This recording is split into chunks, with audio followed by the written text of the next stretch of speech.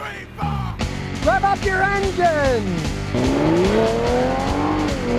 Well, no more cheap pickup trucks. It turns out that the base Chevy Colorado, which was the last pickup you get in the United States for under 24 grand, has now been axed. Now, it was only the only one for a month because Nissan got rid of their 4-cylinder Frontier, which was also below 24 grand. So for 1 month, the Chevy Colorado was priced at under 24 grand, but they've given up with that. Now they only sell them for a lot more. 26,395 after delivery is now the cheapest Colorado.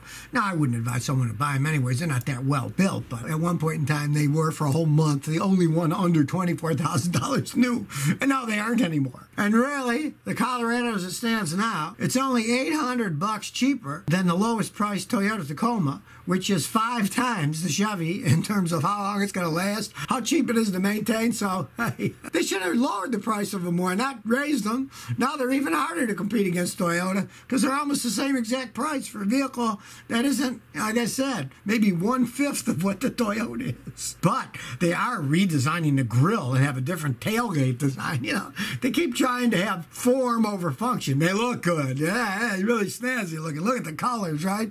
You see the ads on TV. Oh, I love that. Ooh, ooh, ooh. Yeah, let's talk about reliability, people. You can't because they aren't. Well, they actually did. If you remember those Chevy ads a while back they had, and they were saying they were more reliable than Toyotas, but then they had to pull the ads because everybody's saying what a line of baloney that is. And they did pull the ads. I mean, you can lie, but a big lie like that, even in an advertisement, is going to get caught out. And they had to pull those things off the air. Rockbay79 says, Scotty, is the Toyota Tacoma 4-cylinder 2.7-liter engine a good engine? Oh, yeah, they're excellent engines. Those 2.7-liter engines can run and run and run. My son's got one. He bought it used. He loves it. He's got no problems with it. They're great little trucks, and that's a very good engine. I mean, he got that, too. He didn't get the V6 because he said you had to pay too much for the V6s. And the 4s basically can pull about the same amount of weight. There isn't all that much difference, and they get somewhat better gas mileage. They're very good engines. They can last a really long time, and they don't have any problems. Just change the oil every 5,000-6,000 miles, and it might last you basically forever. Eddie Keaton says, Scotty got an 05 Civic, new clutch, 300 miles. It intermittently shudders when I downshift into second gear and when I take off. The guy did a crappy job on your clutch. What he should have done was either replace the flywheel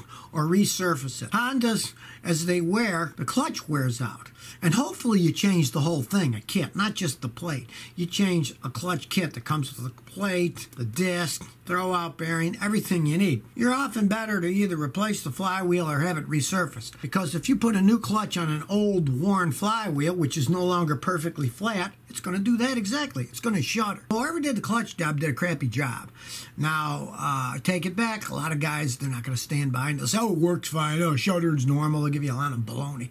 But it wasn't done right if it shudders. It should never shudder with a new clutch. But I'm assuming he didn't do the flywheel. And if it's worn, it's just like putting new brake pads on rotors that are all warped. It's still going to shake because the rotor's warped. But on the other hand, if it works and shifts, it's not going to hurt anything. It'll still run quite some time. Sean Holstrom says, I got an 06 Silverado. I replaced the NOx sensors and the check engine light cleared, but it keeps coming back. Why is that? All right, first of all, if you ever replace NOx sensors, they're piezoelectric cells. They're very, very technologically advanced for that vehicle. Buy the OEM sensors. Do not go and buy some Chinese knockoff. They don't work half the time. Now, let's say you bought the original equipment factory sensors and it still doesn't.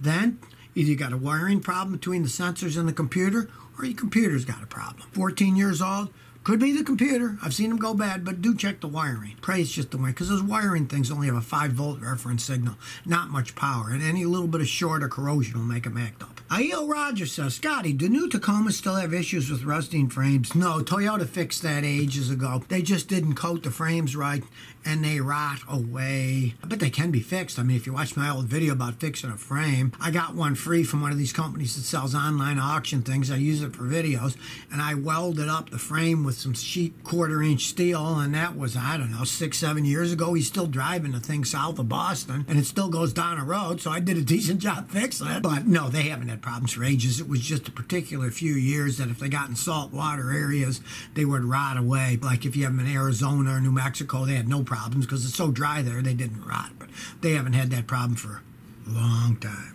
Nicholas Mazzola says, Scotty, what are your thoughts of the new Ford Bronco coming out on O.J. Simpson's birthday? Is this a joke? I mean, it would be rather ironic if it was, you know. It's another sales thing, you know. They bring the name Bronco out, and I guess they could use anything. I don't know if that's a joke or not, if they actually are doing that. You know, I mean, realize when they were chasing after them, they were only going like 20 or 30 miles an hour on a highway. It was kind of insane when you really think about the whole thing, but it gave the Bronco a name. You know, everybody remembers the Bronco. These days, when people are trying to sell stuff, all they care about is a name, you know, like the Jeep Renegade, you know, Renegade that they advertise on TV. Well, you know, that's a Fiat 500 four-wheel drive vehicle. It's nothing to do with Jeep, but it's got that Jeep name on it, so... What's in the name today? Well, sometimes not much. Stuart Levin said, Scotty, I have an 02 Lexus RX 300. I have a vibration when I accelerate. What can cause it? Well, the most common thing is they've got those dog bone motor mounts on the top. And a lot of times the rubber rots. Open the hood, you see on the passenger side that said dog bone motor mount because it looks like a dog bone, a dog bites, right? And each end has rubber bushings. If they're rotten, go buy it. You can do it yourself. You just bolt off and bolts on. You don't even need to jack the engine up. Very simple job. Pray it's that, because if it's not that, there's lots of things can make them judder. You could have other worn motor mounts that cost a fortune because you got to jack the engine and transmission up. You can have a problem with fuel injectors making it shudder a little bit, but a lot of times it's just that dog bone mount. They break all the times on those, and they're not that big of a deal changing them out. I can change them out in 3 minutes and buy one for maybe $80. Brent Roll says, Scott, you often insert switches into a car for parasitic drain. Why not splice to the starting and shutting on and off of the car? I don't, because many cars are wired with computers and relays that doesn't work.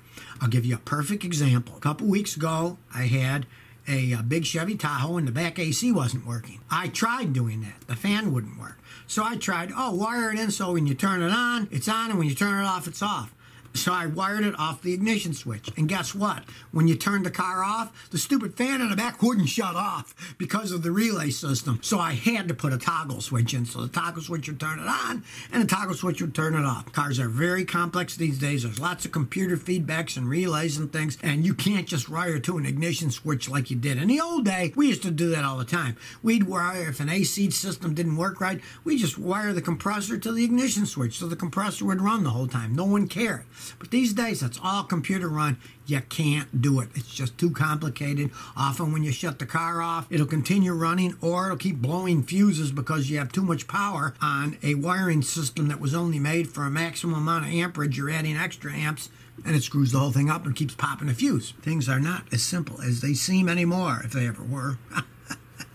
So Terrence Vacana says, what should I do if there's oil in my coolant? Run! That's bad.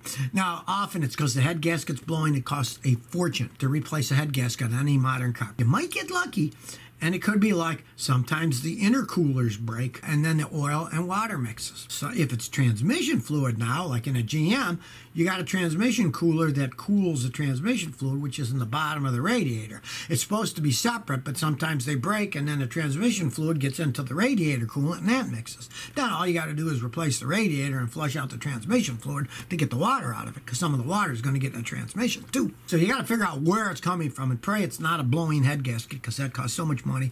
These days, most people just get rid of the car. You could try a sealer. Sometimes those sealers, like Barr's head gasket leak, will work. You never know.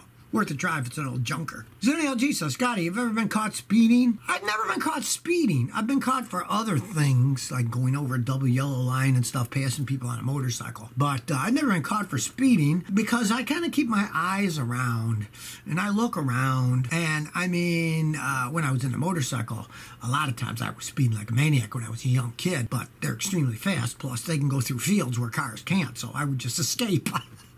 I've done that when I was young. I don't bother anymore. I pretty much stay within the limit. You know, if the speed limit's 60, I might go 65. If it's 70, I might go 75. Stuff like that. And if I'm going to go really fast, I'll generally take a car to a racetrack. Man, everybody knows me. They let me use their racetrack, so it's fun then. But I've never been caught for speeding. Now watch, they're going to start chasing after me after I say this. So if you never want to miss another one of my new car repair videos, remember to ring that bell.